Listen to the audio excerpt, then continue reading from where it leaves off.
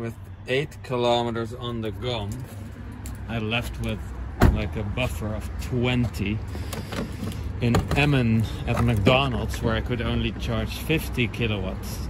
And here I am at Shell Recharge, where they promise 175. So let's see if that works.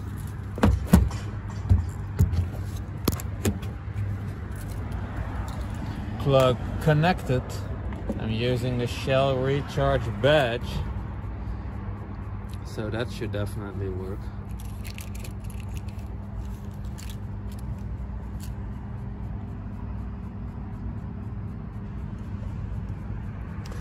Let's see. I like the interface because it should show us exactly if the charging process works nicely. Please pay. I already did. So slow. Payment accepted. We're already 1 minute in.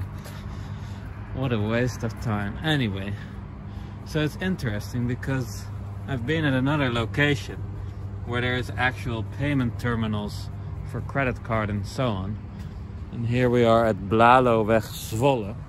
It's a relatively small station next to a garden center, which is comfortable if you want to do something. So the red light in the car just went on to warn me about the range, and I found out that this actually means that you are at 10% of state of charge.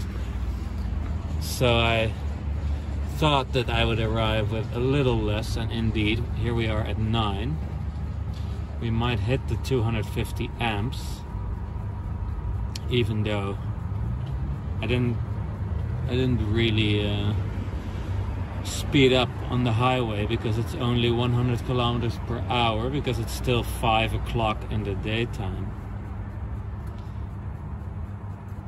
So yeah, the battery isn't even warm enough to take full amps up until 250. I hit that yesterday for the first time after 200 kilometers of driving. So then the battery was heated up nicely over here. Couldn't really expect it because of local roads earlier today, and then this 50 kilowatt charge, that doesn't really help.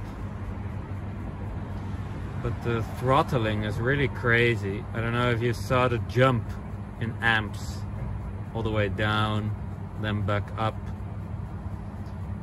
I really don't know much about the battery pack in the e-Jumpy, but we don't hear any active heating or cooling, no activity whatsoever during this fast charging process. The chargers are quite silent though, that is good. Way to go, Tritium. And I wonder if we can find out, because at the other place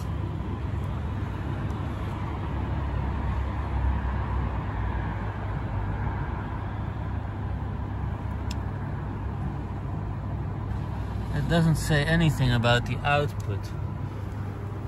Why not?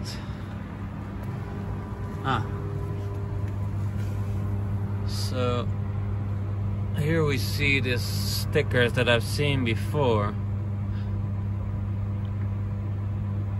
That's interesting because they seem to be brand new, but they were here in summer already, so I don't know.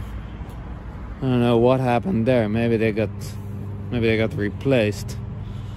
Makes you wonder though. But I see this sign 4 times. So if I read that 2 times 350 kilowatt, and if there are actually 4 of these signs saying this, so I showed you 3, but there is a 4th one, then that means that the Shell Recharge that is now sold as 175 kilowatts, it could actually do much more. if we look at these power units.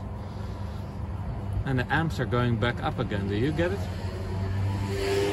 So yeah, I'm curious if in the future Shell will just offer more power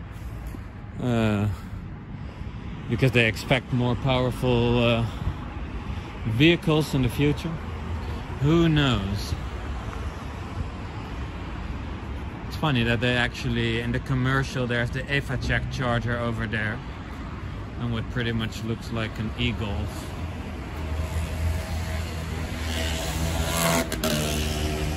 But here we are at the Tritium chargers. So yeah, the charging process, I mean, 80 kilowatts, I'll take it. I would like more, but I don't think this battery pack will... I think it is able to do 100 kilowatts until maybe 30%.